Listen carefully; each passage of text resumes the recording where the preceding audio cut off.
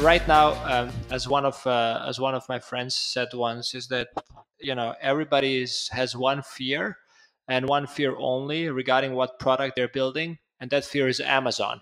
Amazon is right now driving every fear in any product organization, or any organization that's developing something that's extremely client driven. At least what I can see sometimes in the industry is there's a lot of discussion on academia versus quick insights, and I think that's a part that needs to be merged if we want to be successful at creating that return on investments on the research.